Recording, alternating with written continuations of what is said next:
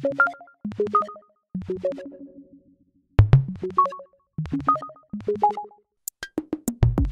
name is Linda Bergroth. I'm a Helsinki and Paris-based designer, and for the SPAN 2018 I've created an installation called Cloudspace, where we're in, which is a space for coffee breaks and recharging.